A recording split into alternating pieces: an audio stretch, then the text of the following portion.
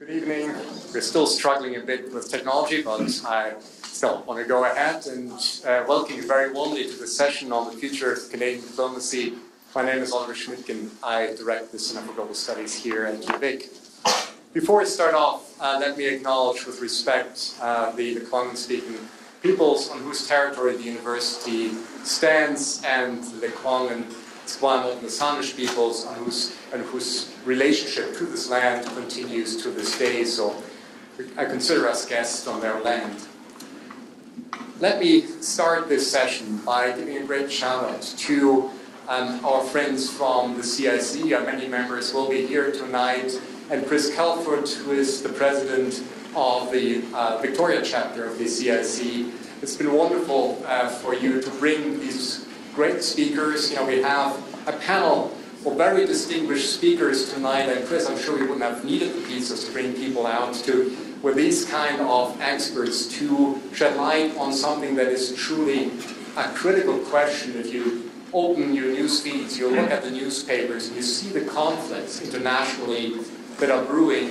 On the one hand, you see the declining ability of traditional diplomacy to do what diplomacy does best: find compromise, bring people together, find forms of conflict resolution. And I'm not speaking about making a deal, but a different kind of diplomacy that doesn't rely necessarily on Twitter or other forms, but the good old art of finding compromise by negotiations, by listening to each other. So in this respect, I think it is a very timely session that we have today, looking at this from very different experts' perspective. One housekeeping note, this session today will be both maybe live streamed, but for sure recorded. So if you don't want to be on camera and we make this recording available later on, please let us know so we make sure you don't appear there.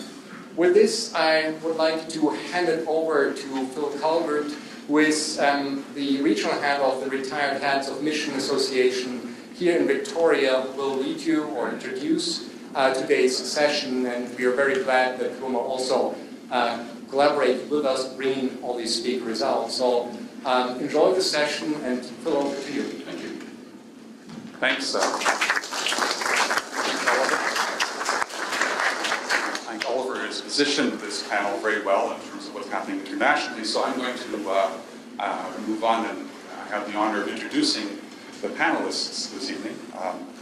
I have to refer to notes because so many of them have such distinguished careers, and I have to confess to them I had to edit their careers because they've done so many things. But they're looking at, they will look at this issue of diplomacy from a number of different perspectives. Also, three of them have come from out of town, so we're very delighted they were able to come here and participate in this event. I'm going to start from right to left. So Pam Isfeld has been a Foreign Service officer since 1993. She served in Nairobi, Sarajevo, and twice in Afghanistan, as well as most recently in Warsaw. She also is the first full-time president of the Professional Association of Foreign Service Officers. She's been doing that since 2019, so she brings this professional person who's in the middle of the field right now, her perspective to this event. On her left is Patrick Brown, former CBC of Canada correspondent, who has been based in London, in Bangkok, New Delhi, and Beijing for many years, almost a decade, a long time. And he has covered, of course, events in Europe, events in Asia, and since up to 2012, his memoir, Butterfly Mind, was published by the House of Nancy in 2008, and he lives on Pender Island, so he's coming from Pender Island. Jill Stirk is a former ambassador and assistant deputy minister in Global Affairs Canada, and she's had postings to Norway, NATO, the Organization for Security and Cooperation in Europe, the United Nations, and Poland. And in fact, she has recently returned from a short-term assignment as Chargé d'Affaires, acting ambassador in Moscow. Jill is a frequent commentator on foreign policy and diversity issues and is the co-author of Diversity Dividend, Canada's Global Advantage. Marc Lortie, finally, has been a diplomat and ambassador prime ministerial spokesman and advisor to various prime ministers on federal provincial issues, Latin America, and European affairs. He served as the Prime Minister's personal representative for La Francophonie, a Sherpa for the Summit of the Americas, Assistant Deputy Minister for the Americas, as a Fellow at the Center for International Affairs at Harvard, and has represented Canada as ambassador to 3 countries, Chile, Spain, and France. So let me ask you to give a warm welcome to our panelists.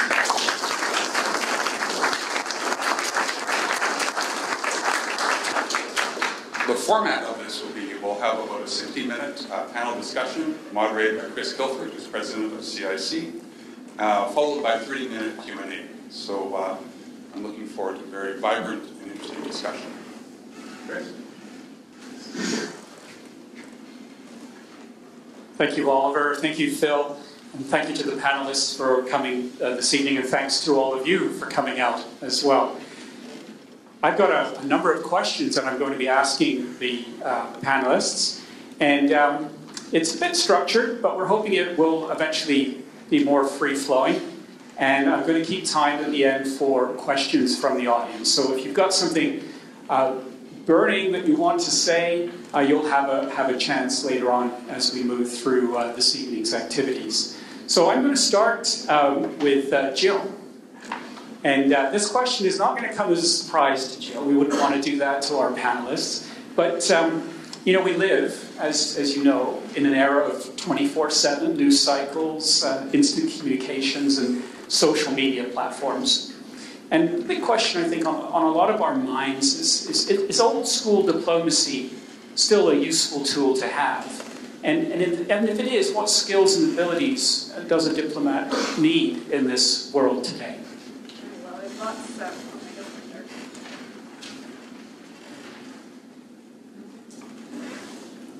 That's the red button. Yes, okay, is that working? The world is upside down. Perfect, that's great. All right, you can see how good I am at technology. But I would say, lots to chew on here, and given the state of the world, I would argue that diplomacy is more important than ever. We're operating in an era of instant connectivity, and there are both positive and negative aspects to that, I would say. Certainly there are countless sources of information out there, there's greater transparency, but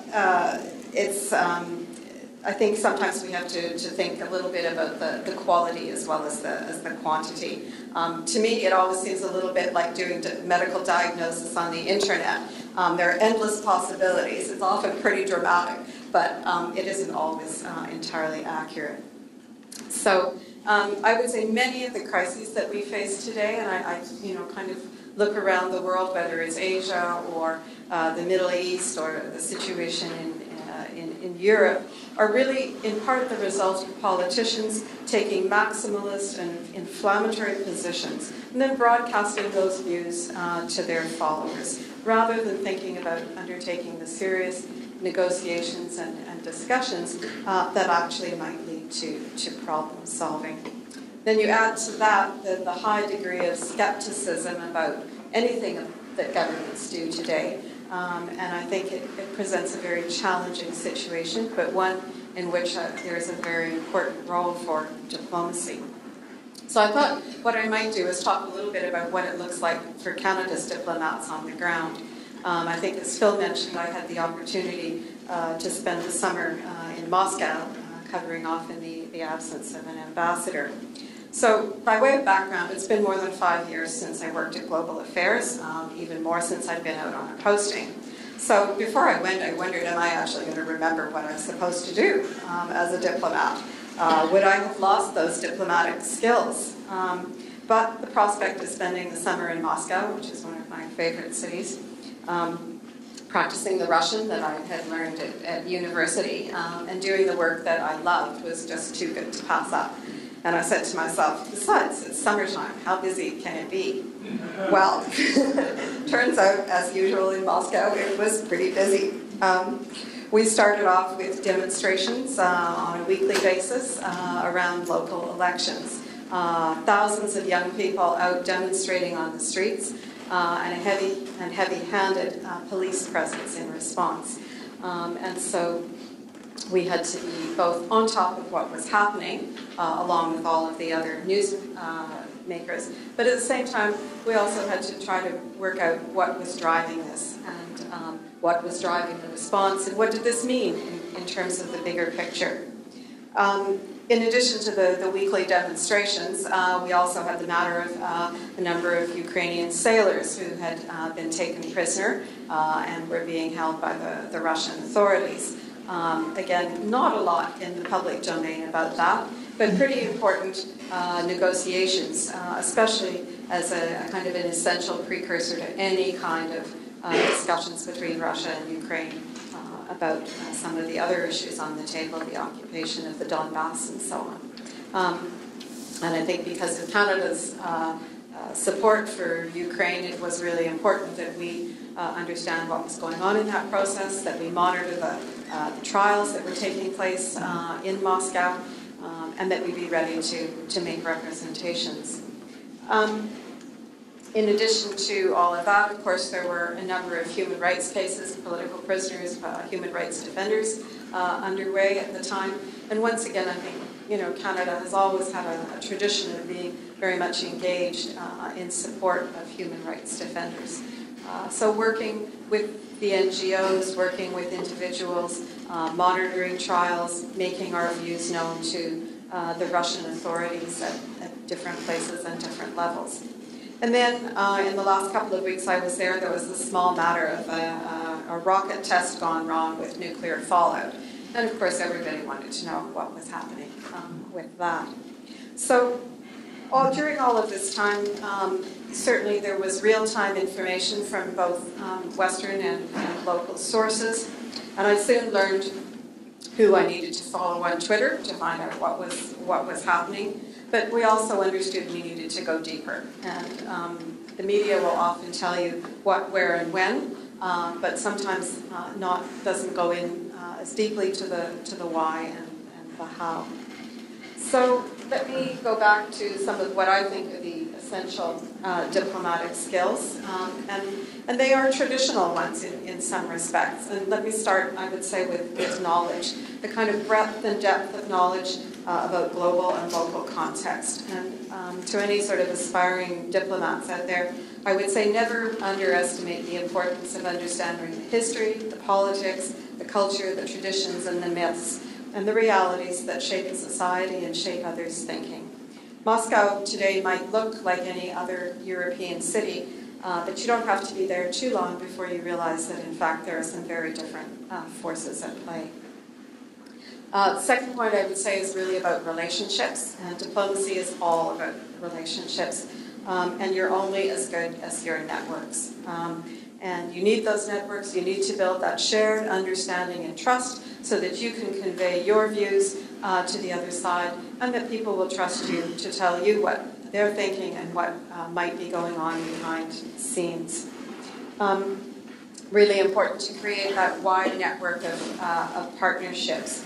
And especially with those who don't necessarily share your views or objectives. In the case of Moscow, that proved to be a wide range of NGOs, think tanks, business people with different kinds of connections from us, and of course our traditional and non-traditional diplomatic colleagues, so that we could perhaps find ways to partner together on issues, or at least better understand what was happening on the ground. The third thing I would say is timing.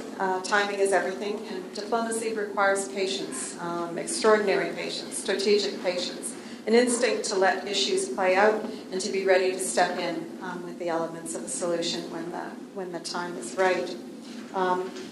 Sometimes you need to move quickly, but often the lasting solutions to complex problems require time and the space to build consensus. And then last of all, I would say resilience and creativity. You need to be in for the long haul, and I think too often we get sort of distracted by the next kind of shiny thing in the window, but often some of the most important issues really require long-term engagement. Willingness to try new approaches, can be direct diplomacy, finding new partners, leveraging resources, thinking about engaging civil society, and finding out what the other side needs in order to move forward. If I can, if I've got a couple minutes, yeah? Just a couple of trends that I see that I think are quite important for diplomacy. First one is youth, something politicians are not very well equipped to understand, and probably most of us sitting here on the panel as well.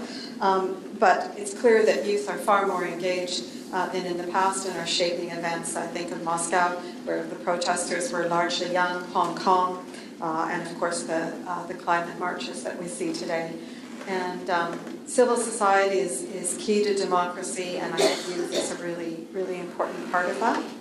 Second element, I would say, is the strong desire of middle class everywhere, really, for freedom of speech, rule of law, participatory democracy. Too often autocrats, I think they can kind of buy the population off with consumerism. Sometimes that works for a while. But I think eventually most countries where you have an emerging or a strong middle class see those other elements as key for their long-term prosperity. Social media, powerful tool for sure for raising awareness and advocacy, especially in authoritarian societies. Invaluable this summer in Moscow in some ways in terms of focusing on exposing human rights abuses. But it can also be impressionistic, self-centered, biased, and belligerent. And it's not very useful for addressing complex issues like energy, environment, health, cyber. And too often, I think, focuses on the problem, but not really on the solutions. You asked about whether we were nimble. Yeah, I didn't ask you that. I was going to ask you that. Are we ready? I mean, as you see it today, you've been in the field in Moscow, and you were away for 5 years. Has anything happened? Has anything changed in that 5 years that really struck you?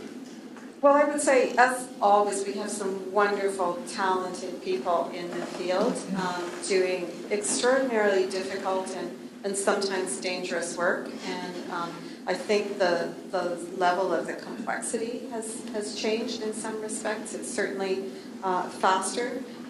Looking over the sort of the past year or so, I see 3 examples where I think Canada has been particularly nimble.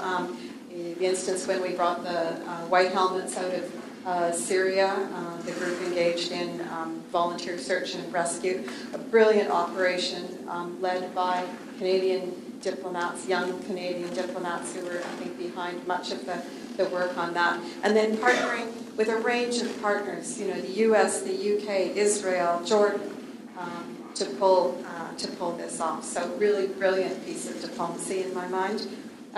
The whole reaction to the refugee crisis, also an important piece of diplomacy where I think Canada was nimble, moving our immigration officers out into the field rather than waiting for refugees to come to us.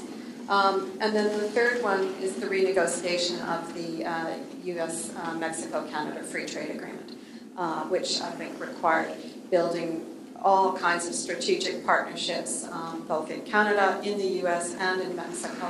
Lots of work behind the scenes, and ultimately, a successful outcome, which really, if you'd been using a lot of social media and broadcasting some of the messaging around that while it was going on, would not have been successful. So, real old school diplomacy at its best, but operating in a very different kind of environment. This actually leads into a question that I have for Marc, because Marc, you were our ambassador to France and Spain and Chile. You've had a variety of other positions at high levels, and Jill mentioned a number of things that have happened, successful diplomatic efforts that have happened recently. But we don't want to get too political here, but when the new government came in a few years ago, it was the talk was that we were going to be back into the world after perhaps a period of contraction. When you look at the scene from your perspective, do you feel that Canada's back today?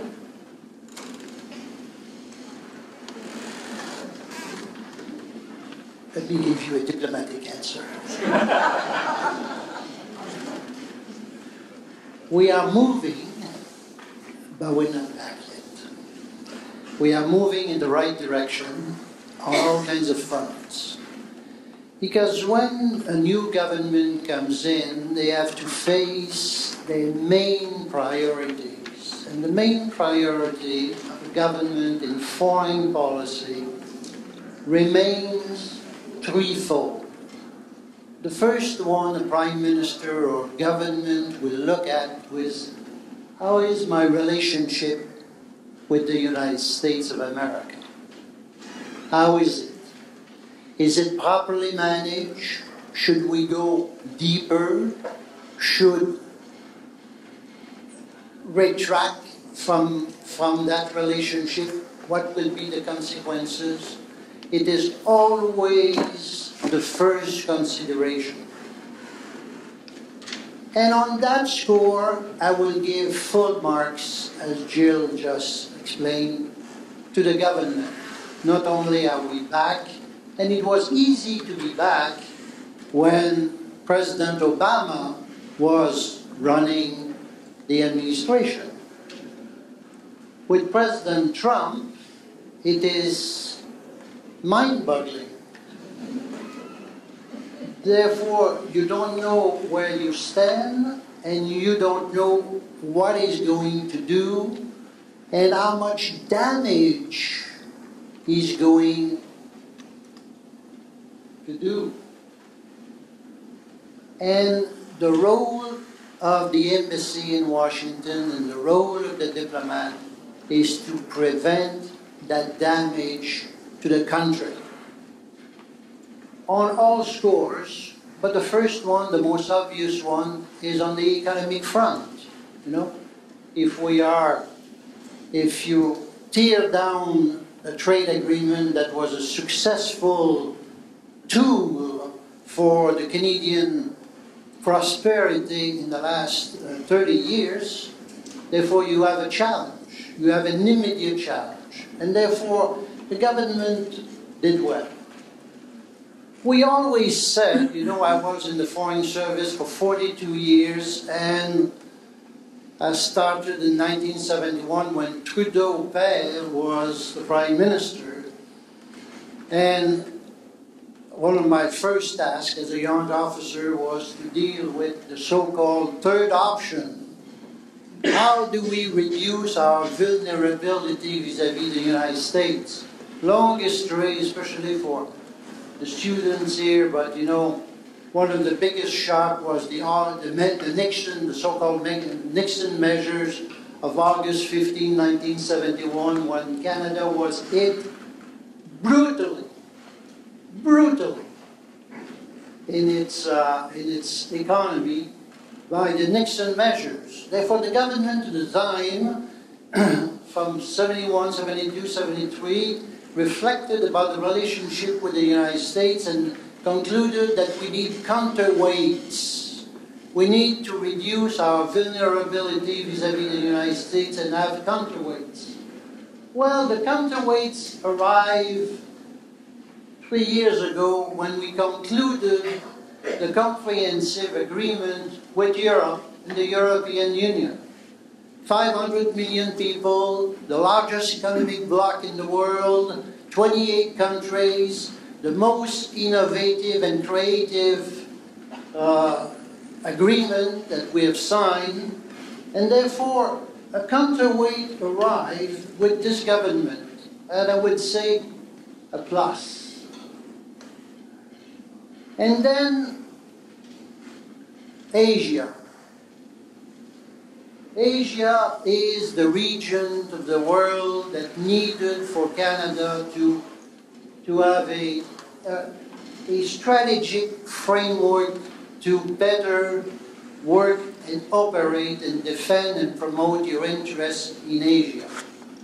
And after all kinds of, you know, tergiversations of all type, you know, finally the government agreed to embark on the TPP, and therefore another counterweight to our dependence with the United States is the growing relationship with Asia, and I will say, I will give a plus.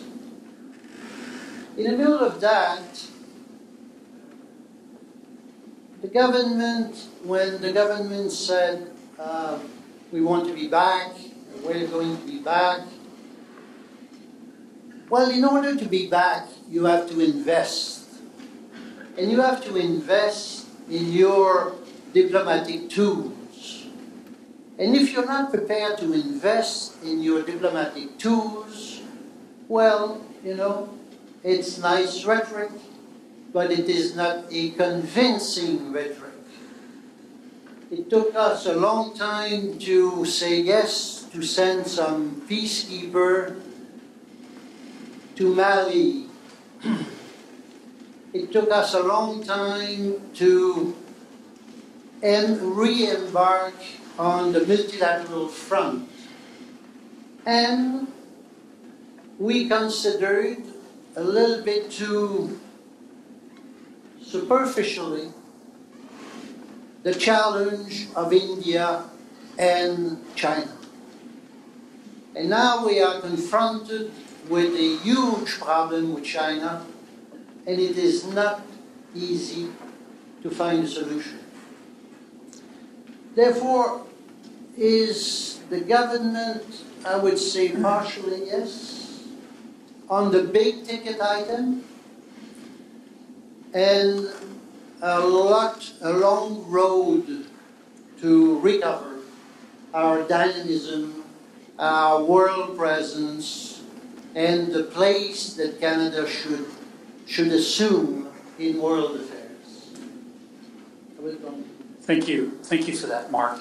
And I'm going to skip over to Patrick, because we've heard from Jill about the importance of history, and we've heard from Marc also about Canada's role in the world and where we're going. And we've also heard about the 24/7 news cycle. And of course, Patrick, you were part of that news cycle as well. And I wanted to ask you, and it's not in the script per se, but how do you look at the world yourself today compared to when you were in the field in so many locations? Are we better off than we were, or are things just the same as always? Will we get a seat on the UN Security Council after all this? That wasn't in the script. That was. Well, the first thing I'd like to say is that I'm usually on panels with journalists and academics and other kinds of experts, and it's kind of daunting to be outnumbered by people who actually know what they're talking about from the inside. But luckily, television journalists have one key skill, which is to appear to know what you're talking about. So I'll deploy that. Are we better off? I think, incontrovertibly, we're better off. I mean, I think by most statistics around the world, child mortality and diseases and things like that, for all the miserable and outrageous things that happen every day on your iPhone, I think things for more people are better. I think the internet is absolutely fabulous. I really do, and I think it's had an overall net beneficial effect on just about everything from booking a taxi to traveling to the other side of the world in half a day. I mean, these things are remarkable, and the problems that we have with the internet, the problems we have with media, social media, the problems we have with the way our democracies have been kind of subverted by all this, I think are still outweighed. I hate to sound optimistic because it's not my natural mode, but overall, I think if you want a summary of are things better, I would say yes, they are. Are we doing enough to make sure that the darker side of all this doesn't overtake us? I don't think we're doing enough to make sure that it doesn't. I look at it with absolute horror. Just the things that are happening in Washington today and London yesterday, and the reason those are happening are to do with the perversion of politics by this 24-hour fire hose of misinformation, disinformation, and actual information that we're all subjected to constantly. And I think part of that, if we're looking at it from the point of view of diplomacy, I think that perhaps the masters of the diplomats sitting in their capitals think, what do we need these guys for? We're getting enormous amounts of information every second from Ulaanbaatar. But precisely what you need to understand all that from a journalism point of view, I'm very careful what I read and trust.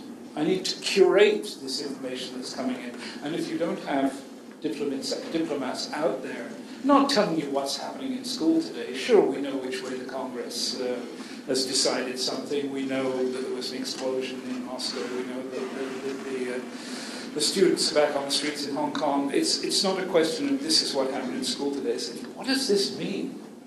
And I think that diplomacy has a key role to play in that. And I think, rather like looking at the United Nations, there are so many things to complain about looking at the United Nations, but why not start by imagining what the world would be like without it?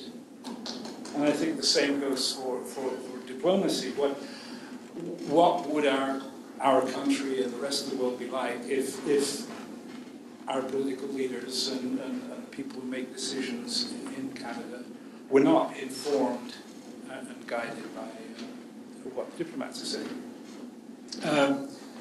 As far as judging whether diplomacy is better than it was or worse than it was, I don't really feel equipped. One of the things is that if diplomats are doing their jobs right, one of the things they have to do is keep people from me knowing what they're doing and how they're doing it in real time. Because the fact that it might appear on the front page of the Globe and Mail or on the National on television tonight might well make it impossible to achieve whatever it is you're trying to achieve. So I didn't very often know what was going on. I didn't feel it was my job particularly to follow every in and out of the diplomatic community.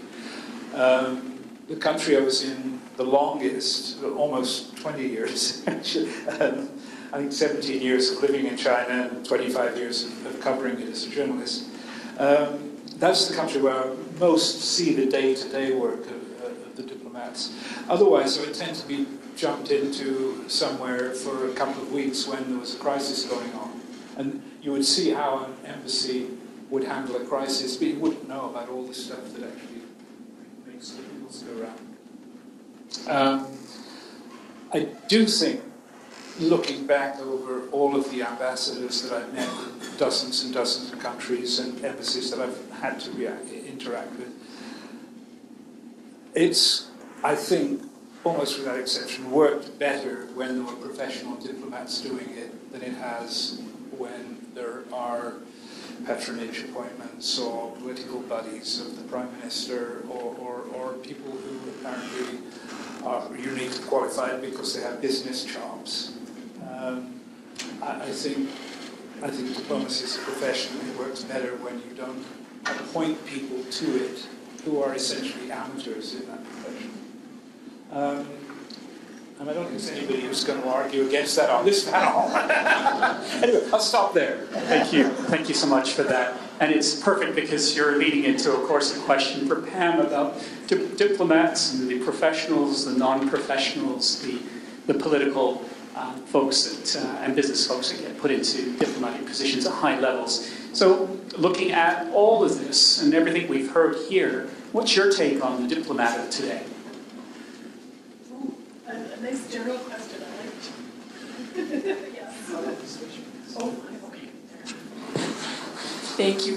So I represent, we have a panel of a couple of ambassadors here, and at PAFSO, I represent the officer level, the worker bees of the Foreign Service. So my last assignment was as the head of the political section, effectively deputy head of mission in Warsaw, Poland. And I've had other assignments at that level. I was a deputy director in my last assignment at headquarters before I left to become the full-time president of PAFSO. So we look at things sometimes.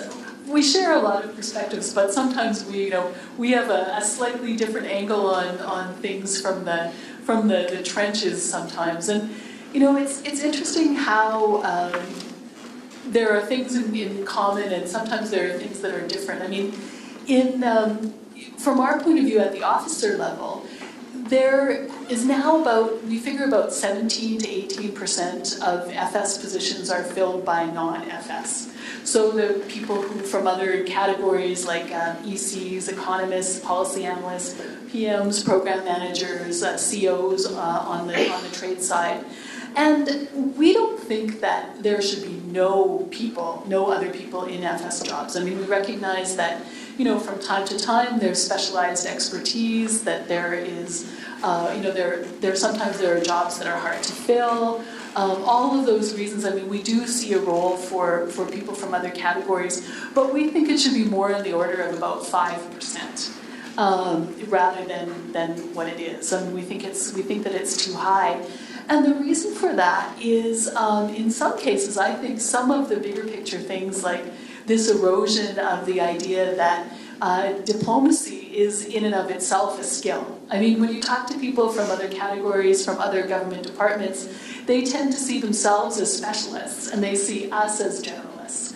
And so they think that, they can do our job sometimes even better than we can, because they will bring this specialized aspect, whereas, especially as a political officer, sometimes I used to get frustrated because I feel like everybody would say, well, everybody reads the newspaper, so, everyone watches the news, so everyone understands politics and everyone could do our job. And, one of my roles as the full-time president now of PAFSO is to rebuild this idea that diplomacy is a skill and a profession in and of itself.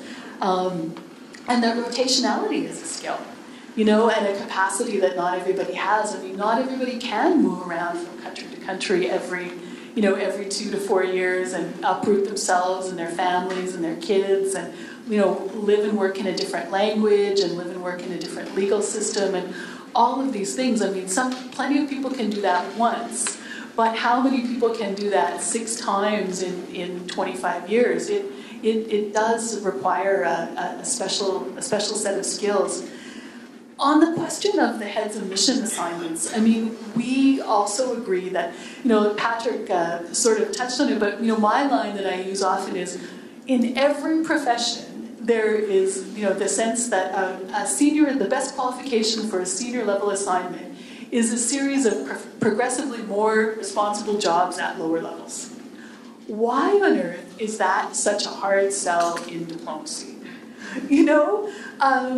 After the stuff came up in China, and the then ambassador was it was in the news. A reporter asked me what we thought of that, and I said, well, I'm not going to comment on anybody specifically because, I mean, certainly somebody who's been a minister, you can't argue that person doesn't have some skills that would lend them, that make them qualified in some aspects for certain things, but it's much easier to learn certain lessons about, the difference between establishing a rapport with someone and having a friendly relationship and so on, and really being able to trust someone at the junior level, rather than when you're at the top in such a high-profile position. So our position is that, really, when possible, and unless there is some other reason, you need to think through these assignments, and you also, if you're going to have political appointees,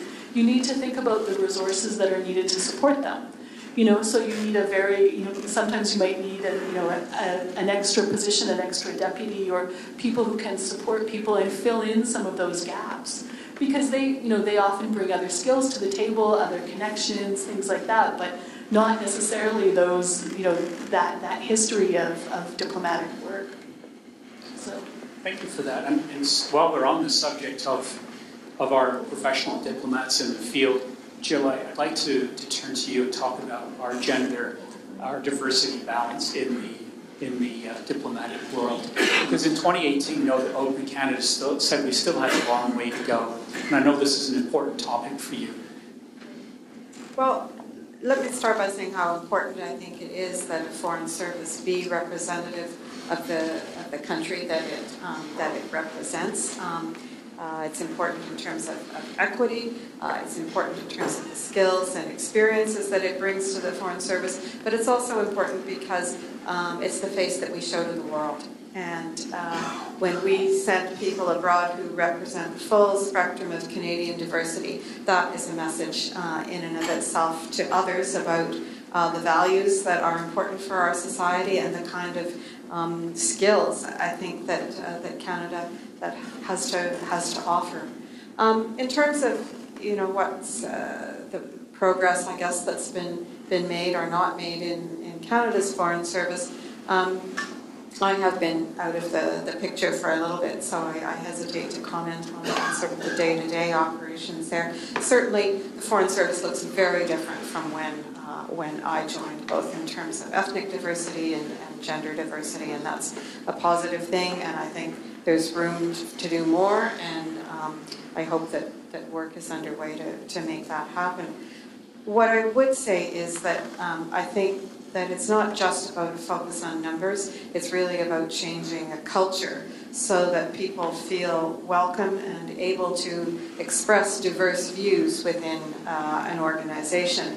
And that really starts at the top. It's all about leadership, about ensuring that you create an environment where people do feel able to contribute. I have to say personally, I had a very positive experience in the department, and I mean, everybody has, the stories they can tell about, fossils and attitudes and so on. But overall, I found I had a very rewarding career with supportive colleagues and fine mentors. But I think, on the other hand, I would say I also became quite accustomed to the culture. And I don't know whether that's a good thing or a bad thing. It's just a reality. And I know that the culture is changing, and it has changed, and it should continue to change to be more reflective of different attitudes and approaches. So I think I'll leave it there. And just on that note, Pam, coming back to you briefly, are you finding it, or is it becoming more and more difficult to get people to go overseas today? Wow, now I have a choice. Excellent. It's hard to say. I think that there always is a constituency of people who really want to go out for their first posting. That's where the bottleneck seems to be, and there are people who feel like they're waiting a long time to get that first assignment. What happens, though, is, when Global Affairs hasn't done a proper recruitment in 7 or 8 years, depending how you look at the last one, if you think that was a proper one. And the requirements, the qualifications for people keep going up and up. So, most people have a master's degree now, whereas when I started back in 1993, I think half or slightly less than half of us had a graduate degree. The average age of a recruit in the last round was 37. People were also required to have overseas experience already. And this requiring all of these things increases the age of the people who are joining. So, I was 27 when I joined, and if I had been making some of those decisions 10 years later, I don't know that I would have found it so easy. So there are those kinds of demographic issues. We also find that more and more of our posts are high hardship levels, and things are happening that people are facing difficulties there that we did not really anticipate 20 years ago. I mean, I never ever thought I would be in Afghanistan, not just once, but twice. And since I did that, there have been many, many other people deployed there into missions in Mali and Haiti. And, the world is in some ways getting to be a more dangerous place in the places where diplomats and foreign service officers are needed. So, that affects who can take those jobs, right? Because some of them you simply can't take a family or a spouse with you. And if people then have to decide if they're going to be separated from their partners, it's a difficult decision. We've also been finding things like even posts that were considered very safe and sleepy, like Havana. I mean, Havana was a family post. It was interesting, but really very secure as far as living there. And we've had the recent incidents with diplomats facing severe medical issues from an unknown source. So I hear from people in Paris. They tell me that they have not been able to, to go out for 8, 10 weekends in a row because of riots and unrest in Paris. I hear from people in missions in the U.S. that they're worried about school shootings and about demonstrations and riots and all those kinds of things. So, all of these things are making the idea of a career in the foreign service, I think, maybe a little bit less glamorous for certain types of people. But then luckily there's always the other type of person, which is more like me, that wanted to do the hard stuff. So hopefully we will still be able to attract those people. But it's my job at PAFSO to make sure that those people, when they go out, are appropriately supported and protected in what they're doing for Canada. I'm going to just go to the bigger picture, back to the bigger picture again, and that's talking about the UN Security Council and the fact that we're in contention with Norway and Ireland for a seat on the Security Council. We haven't had a seat in some 19 years. And the question is, do we deserve it? I mean, do we deserve it when we know our foreign aid budget really hasn't moved very much? Our military is more focused on NATO missions, and we have very few peacekeepers in the field right now. Now that the Mali mission is over, probably no more than 30 or 40 Blue Berets currently deployed around the world. It's a far cry from where we were once before. So the question is, to all of the panelists, and I'll start with you, Marc, because we spoke about this Canada being back. Do you think we've done the right things to have a seat on the UN Security Council? Is it important that we're on the UN Security Council, even if for just 2 years? Let me start with your second part of your question. Yes, it is important because the big ticket items are discussed and tackled at the Security Council. Therefore, the question of war and peace, of tension, of injustice in the world, and more questions such as, should we bring climate change issues at the Security Council level, not only the question of peace, but social issues, climatic issues, economic issues. How do you trigger a better economic development in some poor countries? Therefore, where do you discuss it? Well, you could discuss it in all kinds of forums, but no forum is better place to address those issues than the UN Security Council. It's a problem because we are part of a club. Every region of the world sit on the Security Council on a rotation basis, and we are always compete with our friends and like-minded countries for a seat. Therefore, we are competing with Norway and Ireland and for the vote of 193 countries, including our vote. That is going to happen. When I look at Ireland and Norway and us, we are all, let's say we're not superpower, we're not, rogue states, we are just great contributors to the multilateral system in one way or another. The Norwegians are just first class, but they are extremely targeted. They are targeted in terms of conflict resolution. The Norwegians are just top of the class. The Irish is a pacifist country, a neutral country, but they're part of the big club. They have achieved a tremendous transformation in their country in the last 20 years and more since the financial crisis. It's a great country. And us, we're not a superpower, but we are a super country.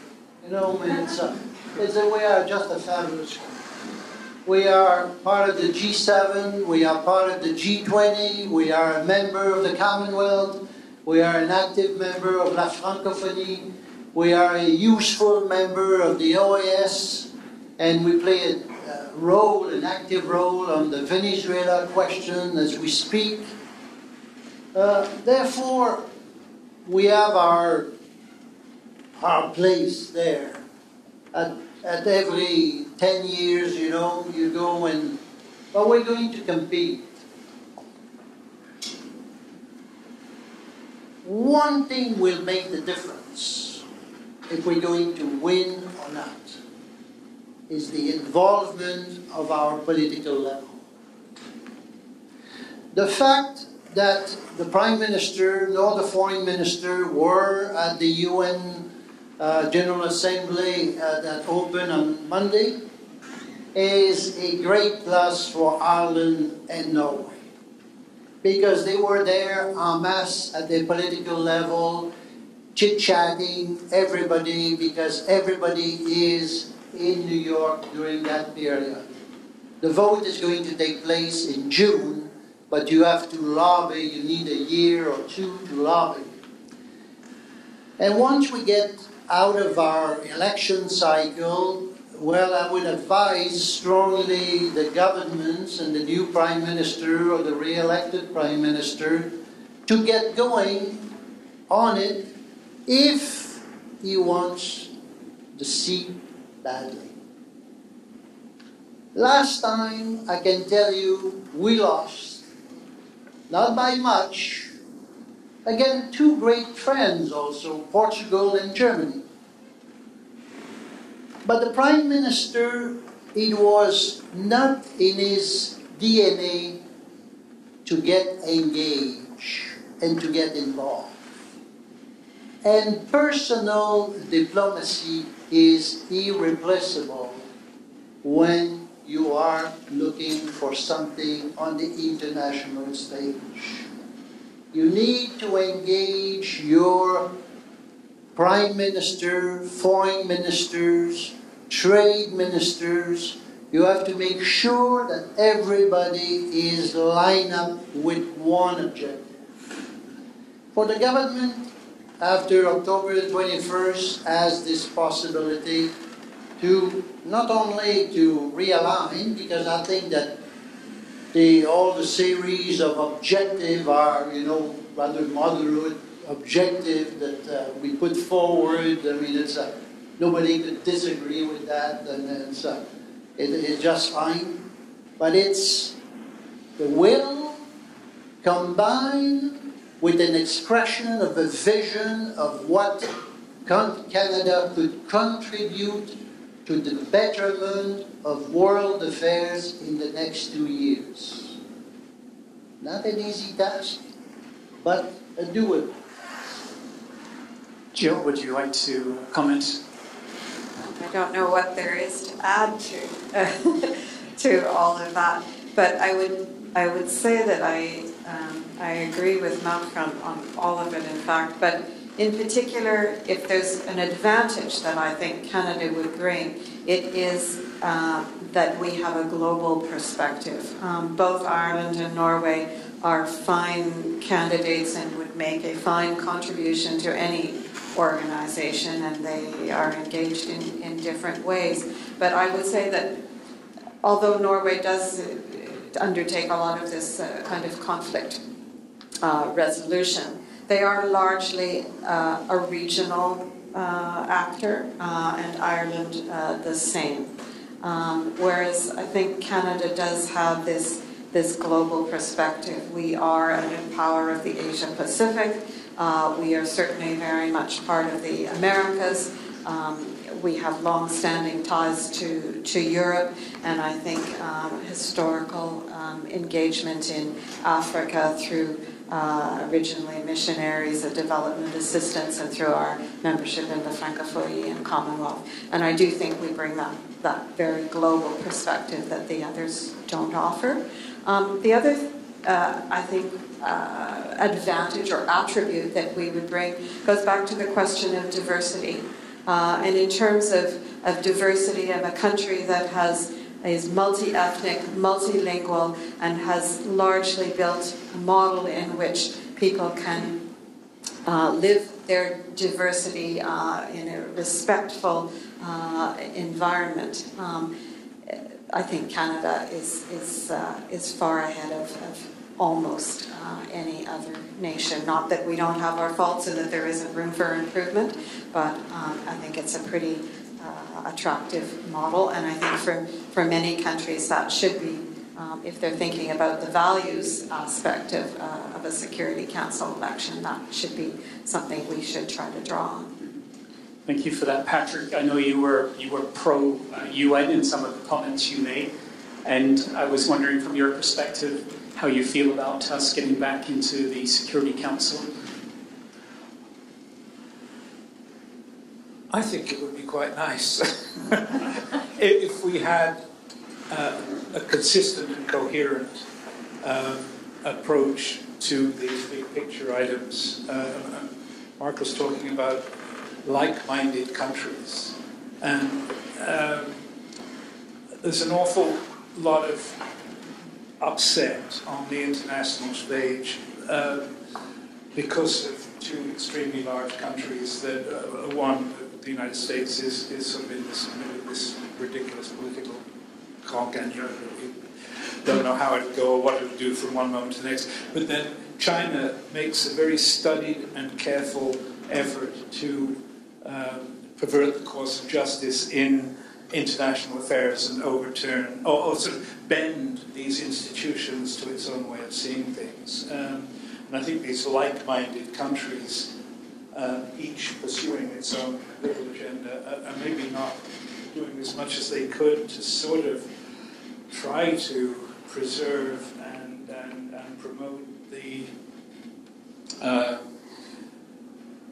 democratic values, the human rights values, and the sort of general approach to making societies better that we all share, but somehow we don't apply the amount of collective will to it that we possibly could. And if Canada had that desire, a seat in the Security Council would help to sort of cement an effort in that direction. And we're missing, just in the last couple of years, that the international community has missed two very strong candidates for the use of the word genocide. One in Burma, Myanmar, with the Rohingya. The other happening in China right now in Xinjiang with the Uyghur people. And the silence and the willingness to accept these things because it might upset these big players is outrageous. I find, too, that we underestimate ourselves on the world stage. We forget that we have the 10th largest economy. We forget that we spend billions in foreign aid. And we're a top defense spender as well. And for me, Mali was a great example because we put our military peacekeepers into that operation. And it was a big deal. It was dangerous. It was frightening. But at the same time, a lot of the gold mines in Mali are run by Canadian companies. We have our diplomats on the ground. We have a long association with Quebec universities working in Mali. All of this going on every single day. And I say that we tend to underestimate ourselves. But just to conclude the panel portion here tonight, Pam, I'll start with you. What do you think the biggest challenge now facing us going forward in the diplomatic world is going to be? I do think that it is maintaining that idea of a professional foreign service, because I think that, as everybody is yelling at each other and you see, the Trumps of the world on the international stage, just the idea that, there is value in trying to speak to the other and in maintaining a group of people who have the skills and capacity to do that. I think it's under threat. We just did a strategic review for PAFSO. It's the first one in our 54-year history. And when I was going through some of my things, I found that, we've been talking about some of these questions for a very long time. I found papers that have been written, by colleagues that some of these folks would know, back in 2001. And people were sounding the bell then saying, we really need to do something about this, and the situation is only getting worse. So I'm really glad to be at panels like this and see so many people interested in the discussion, because I think it's something that we're going to be looking to the public and people out there to say, hey, this is valuable, and we need to, it's worth putting some resources and some effort into. And Jill, going forward? I think that one of the greatest risks for Canada is that the institutions that we have depended upon so greatly are really under such stress. And whether it's the UN or the G7, they're institutions that have been critical to Canada's influence in the world, and they're just not entirely fit for purpose anymore. And as the international community writ large continues to struggle with how to reshape those institutions into something that would be perhaps more viable. But for Canada, I think this is a greater risk than for others. I would also say we're operating in an environment where compromise has become a bit of a dirty word, and liberal internationalism, democracy is under threat, and that makes it particularly challenging for us to make our voice heard on all of these important issues. Patrick, going forward.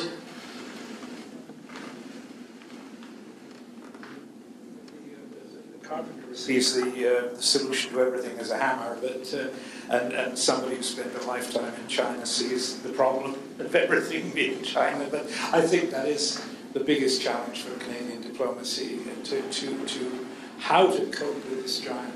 And I think one of the problems of this, and it goes back to Chrétien, continued with Harper, and it continues to this day, is the belief that somehow trade trumps everything.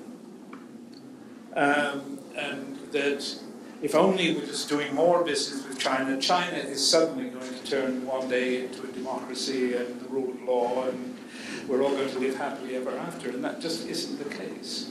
And here we are right now with a second problem with an ambassador to be, in that the new nominee has a history of working with a company that has extremely distasteful contacts in China, in Xinjiang, where the Uyghur people are under threat, and in the South China Sea, where one of his clients has been building these islands for military purposes. And his wife is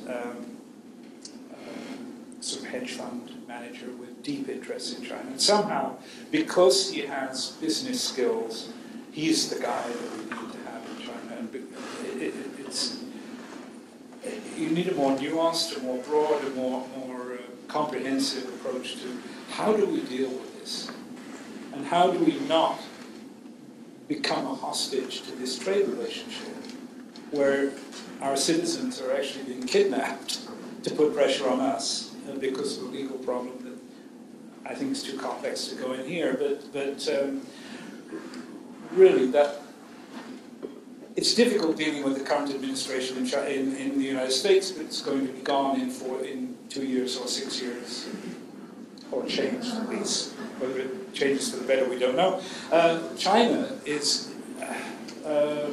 has no immediate prospect of changing. We're not dealing with it with the subtlety and deftness that we need to apply in this asymmetrical relationship. Thank you. Marc, I'll last word to you. Patrick, I fully agree with you. The rise of China and what China is doing is a major challenge for a country like Canada, for us. And I really feel that we are not properly equipped to develop a strategic approach to it. We are not doing it or striving towards it, and that is a concern. But it is the reason also that you see a decline in world institutions that have been built in the last 70 years. In the last 70 years, since the end of the Second World War, it is the Western world that built those institutions to serve basically the Western world. and the Western world progress and prosper under those rules. And the arrival of emerging economies entering that prosperity is unstabilizing and unbalancing the world order. And therefore, for Canada, as the major challenge so far, I mean, 21st century is so long, but in addition to climate change, it is how to re-engineer the world institutions, military, economic, social, multilateral institutions that could better correspond to the interests of the emerging economies. Brazil is unhappy, India is unhappy, China is unhappy, and then they are huge powers, and they have done tremendously well in the last 25 years. And now you have a reaction in the Western world. And what is the reaction? Well, you know, Trump is to say, we lost all of our jobs because the Chinese have not respected the rules. And then,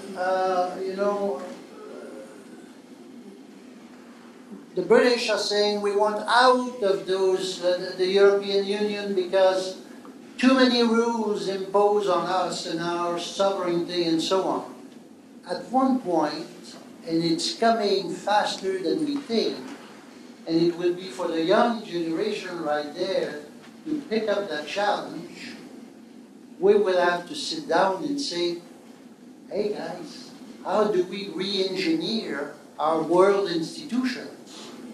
Because we're not going to be winners. The other side is going to win. And when I look at our campaign on the Security Council, I have one fear, is potential activism of China against us. They have more clout in Latin America, more clout in Africa, more clout in Europe than we do. And if they decide that we are going to be a troublemaker on the UN Security Council for their own interests, they are not going to give us a free ride. That would be my last. Thank you. Before we go into Q&A, I'd just like to give our panel a big round of applause.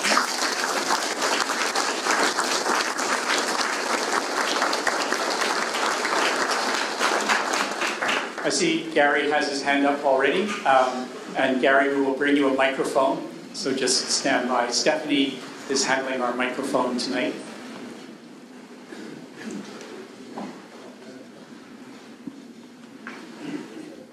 I was in Australia visiting my sister a couple of years ago, and in the morning, the Australians put out their foreign policy. In the afternoon, logically, they put out their defense policy. I'm not sure that it's unfolding the way they'd hoped, at least on the foreign policy side. The question I have, I guess, is, have we got a foreign policy? Do we need a foreign policy, or are we going to have to be just quick-footed?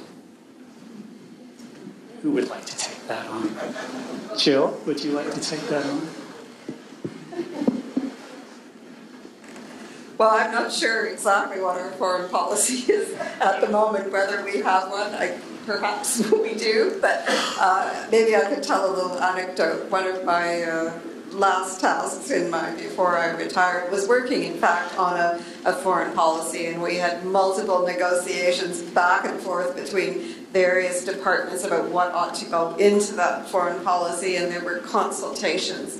And after months and months of agony, the previous government decided they didn't want a foreign policy at all. And so we put it all back in the filing cabinet, and that was that. So I think it is actually important to have some clear objectives to understand where your interests are, where your values lie, and how you plan to pursue those, and how you will find the resources in order to deliver. But I'm not sure that we have any one such document at the moment, although that's not to say that we've not been conducting an active foreign policy in a number of areas with some success. So, from my perspective in the trenches and in foreign policy research, I mean, we don't have a foreign policy document per se, but we do have some very clear guiding principles, and we have long-term interests that have really not changed substantively over time. So, you know, we've got the feminist international assistance policy, we've got, you know, our trade policies and so on, and so. Really, from the point of view of a worker, I think we have clear marching orders, but we don't have what a lot of us would like to see, that document that we could hand out and say, okay, these are Canada's 5 clear guiding principles based on these shared values, and you know, this is our mission in the world. And I think in some ways that is a piece of what I kind of would have liked to have seen in the Security Council campaign. You know, I feel like we're asking people to support us, countries to support us, and you know, to a large extent, a Security Council campaign is a ground game. Also, in you know, getting individuals, ministers, or you know, ambassadors, permanent representatives in New York to say, you know, we're supporting Canada rather than somebody else. And without that, those very clear points, it makes it hard. Marc, did you want to? I think it is very important to have a foreign policy, because the prosperity of this country depends on our integration with the world. We are economically interdependent and more interdependent with the entire world. Therefore, you need to reflect and to ensure that you engage your citizen, your civil society, your stakeholders, your academic in reflecting about foreign issues. Sometimes it is esoteric. I am disappointed, saddened, I would say, that we don't have, that the Prime Minister said no to a monk debate. It would have been an occasion to raise the profile of the importance of foreign issues with Canadians. Because something happened, and we look at China or United States. You know, I mean, a year ago we didn't know what was going to happen in our relationship with the United States. Well, you know, the prosperity of this province in the event depends on a fluid relationship with the United States. And not only this province, but the entire country.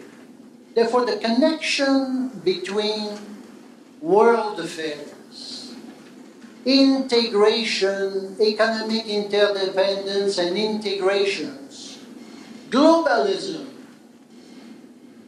Trump said yesterday that he's against globalists. This is the most stupid things I've heard, you know, especially in the context of the United Nations. Why is that? Why? Because the prosperity of the United States depends on economic integration in the world. And therefore, you know, we have this guy denouncing it. Well, we should not remain silent on it, and we should say foreign policy is important. Now, foreign policy is not an esoteric policy like, you know, somewhere. You have to ensure that you coordinate your aid policy, your military approach, your human rights policy, and your immigration policy. And you know what? If we win this seat at the United Nations, it'll be because of our immigration policy. The only country in the world with open arms, welcoming 300,000 new immigrants year in, year out, is us. And if I would be the ambassador in New York, I would call on every single ambassadors and say, who could match that? No one. Thank you, Marc.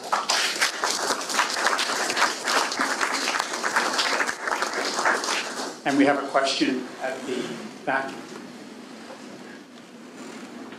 Just while the microphone makes its way to you, speaking on the issue of foreign policy, and Gary, to your question, in 2017, we launched our new defense policy, Strong, Secure, Engaged, at about 135 pages long, far exceeding anything that had happened in the last 10 years in terms of the number of pages. But Minister Freeland had to get up in the House of Commons the day before and deliver a very powerful foreign policy speech, because I had the sense myself that some people might have thought defense policy was leading foreign policy. Just to reflect on your question.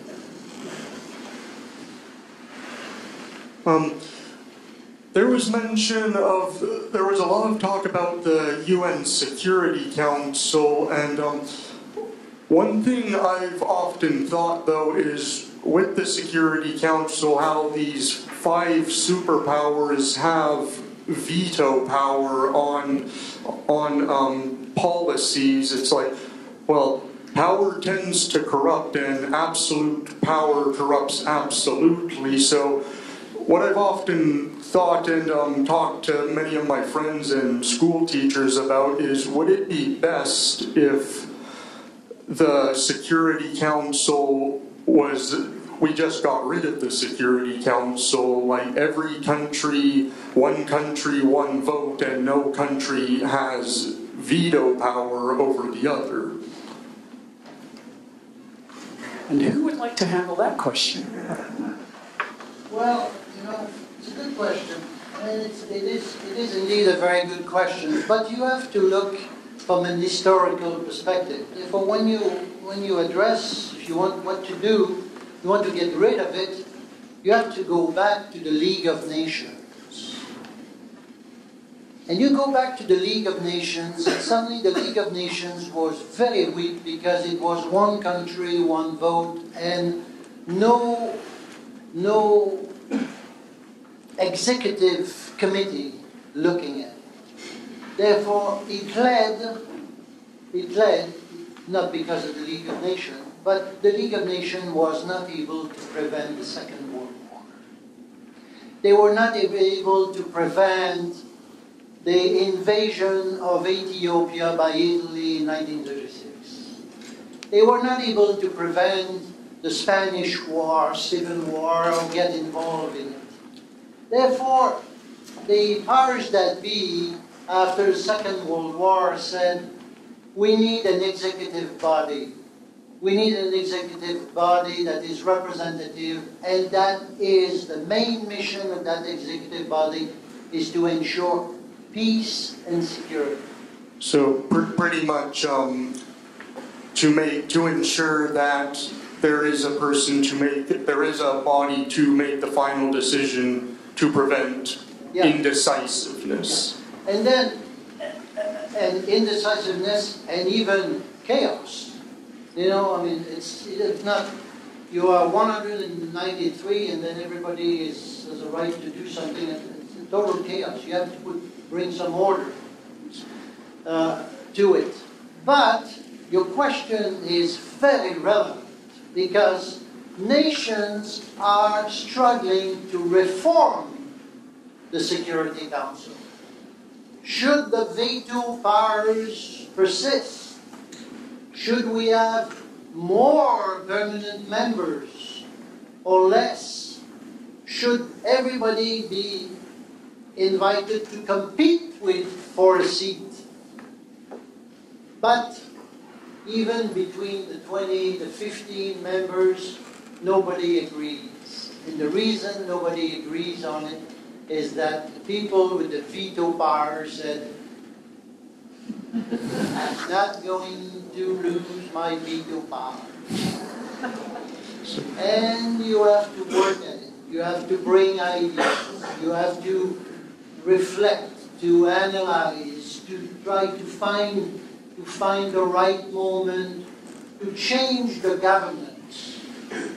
The decline of institutions in the world is because the governance is not adequate to respond to the world challenges. And therefore, you reflect on that. Work on the governance of the UN Security Council will be a tremendous contribution. Jill, would you like to, or Patrick? I don't think I have anything to add. Actually, I think another question would be welcome. All right. I'll come back up here. I've got a question down here. So.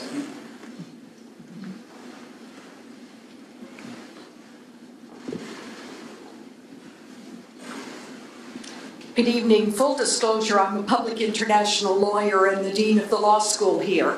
And I've reflected a little bit of false modesty in all of your presentations with respect.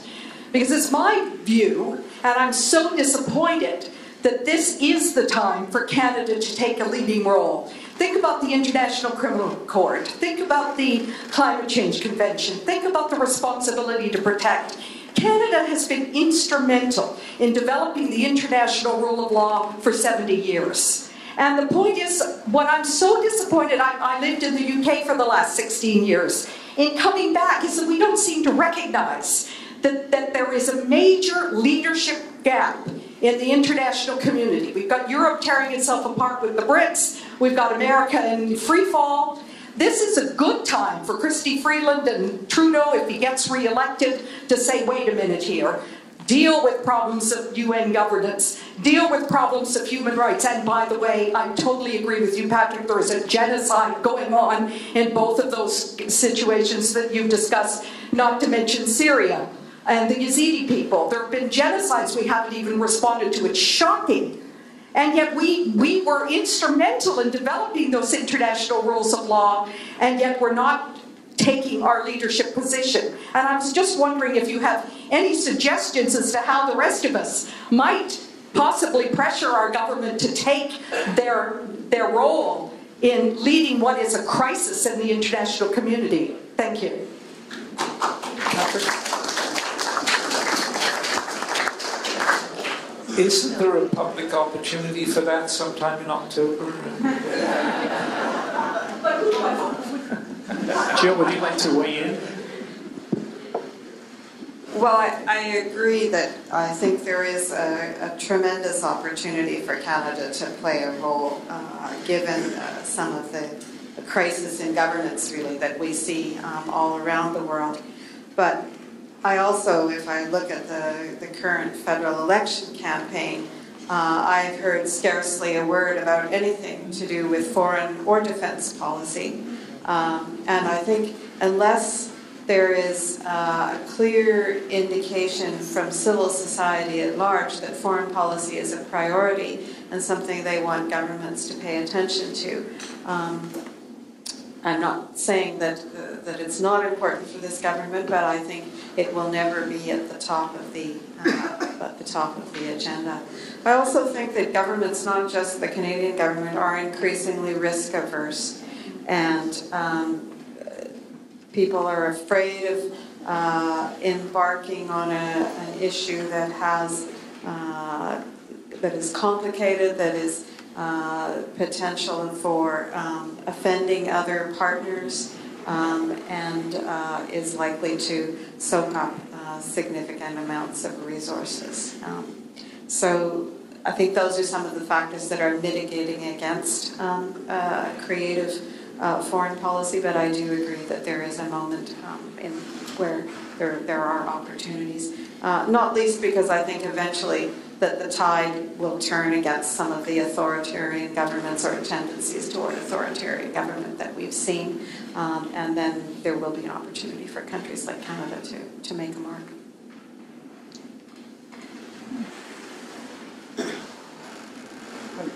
I just want to thank the panel and Chris for sharing their years of knowledge and experience on the subject, so thank you very much.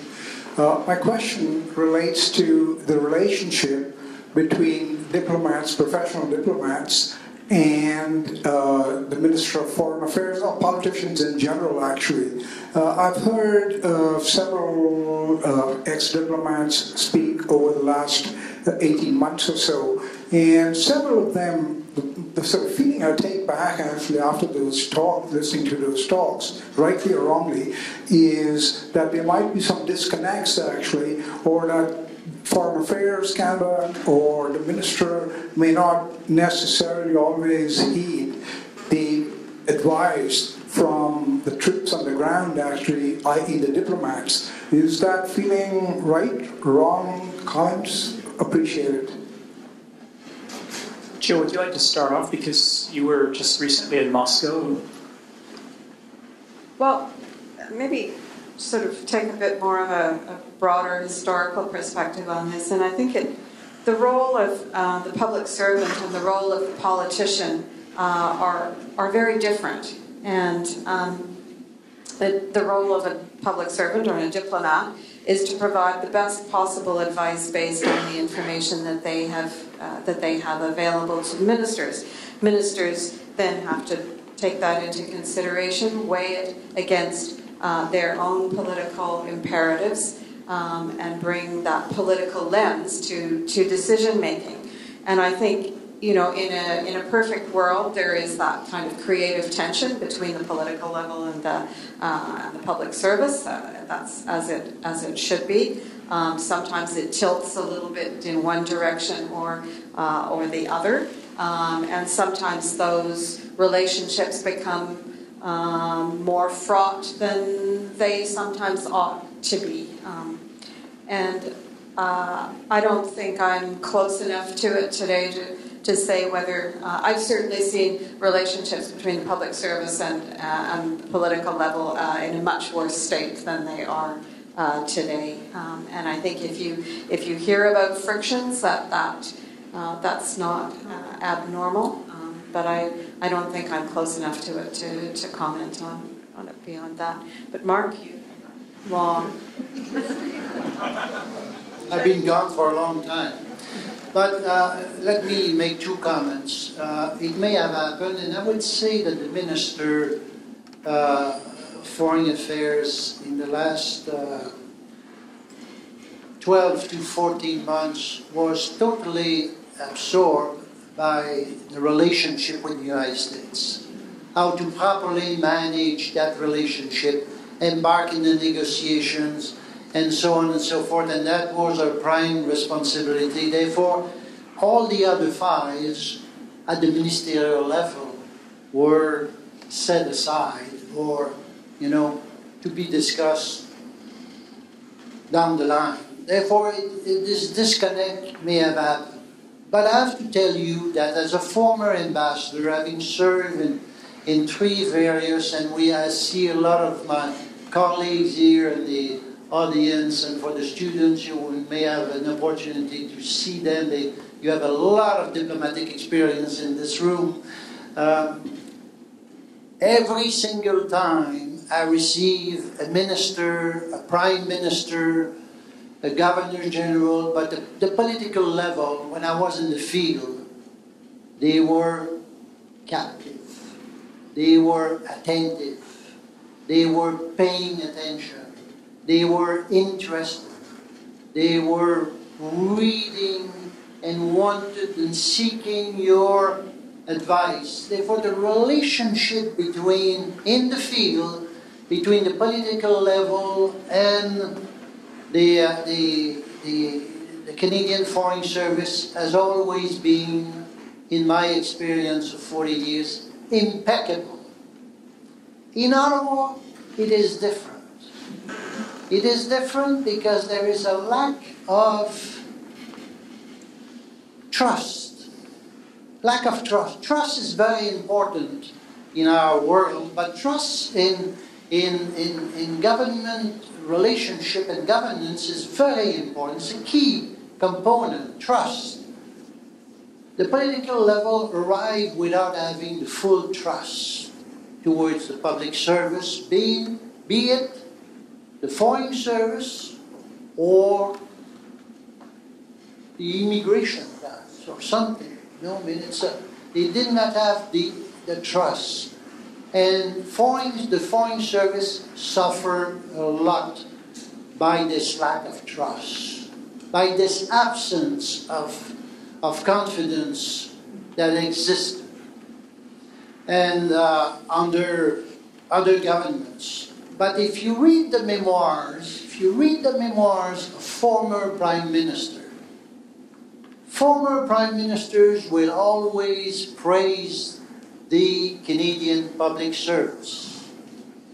And when I see the appointments of political appointees left and right in a more senior diplomatic job, we do that at our perils. Because the younger generation that should enter the foreign service or the public service of Canada, when they see that, they decide to go another route. And the experience will never be built.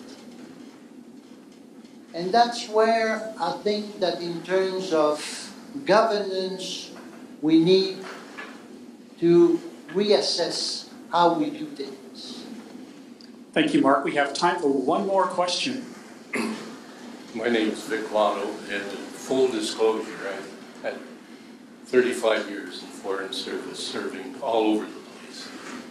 Now, the nitty-gritty, we've all been discussing these very interesting and useful topics, but the main point from a nitty-gritty basis is the recruitment. I was really shocked to hear that there's been no input in the past 7 years. Am I right in that? Well, not quite no input, but very, very much lower than there was, in normal years. I think the last recruitment they hired, I think it was about 50 people, and initially they were hired as terms, which was something that was unheard of before. Yeah, they were on 2-year contracts with no guarantee of being kept on. And we did manage, over that period of time, PAFSO advocated with the department. The department also wanted, they were concerned about budgets, basically, and making commitments to people for indeterminate contracts that they wouldn't be able to keep. So it wasn't like they didn't want to keep people, but they were, they needed to get that sorted out. So all those people have, I think, for the most part, been hired now, and they're permanent. But it left a huge gap, and a number of people decided not to stay or decided not to accept the offers. People were supposed to have been hired on a non-imperative basis for language, so they would have gotten training, and they got to a certain point in the selection process and were told, oh, by the way, we're now testing your language levels, and if you're not already bilingual, forget it. We're not hiring you. So the good news is that I understand from the personnel that they will soon be doing a recruitment, a national recruitment through the public service recruitment mechanism. And we haven't heard for sure that it will be non-imperative, but we're hearing good noises that they've listened to us, in our point that you need to have a representative foreign service across the country, and that if you require that from the beginning, that you're really leaving out large hunks of the eligible pool. So we're a little optimistic on that. That is promising news, but full disclosure, I did teach in the business faculty, international business, a few years ago, and I saw so many promising candidates, and there are lots here as well, and we have to encourage these people, and it's you at AFSO, I guess, that's doing a very good job. Thank you. One of the horrible jobs of being a moderator is calling an event to a close. Before we let you go, there are always lots of people behind the scenes that make an event like this work. First, it starts with Phil and the Retired Heads of Mission Association here that did the hard work to bring the panel together. We have the support from the Center for Global Studies, who are arranged the room and the filming.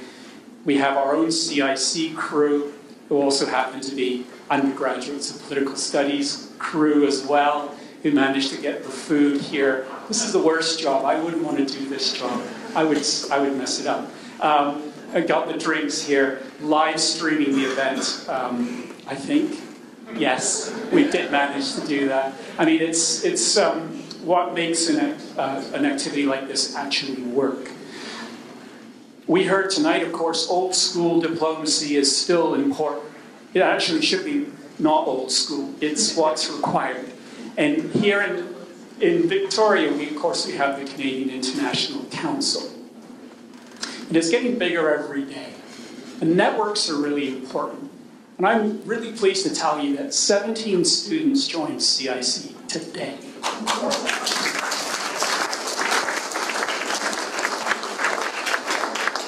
And that puts us well over 100 students now in our organization. And it's bringing panelists together with this expertise, with younger people, that it's going to make the change that we've all been talking about tonight, that we want to see in the future. So on behalf of all of us here, I'd like to thank our panelists very much for such a great evening.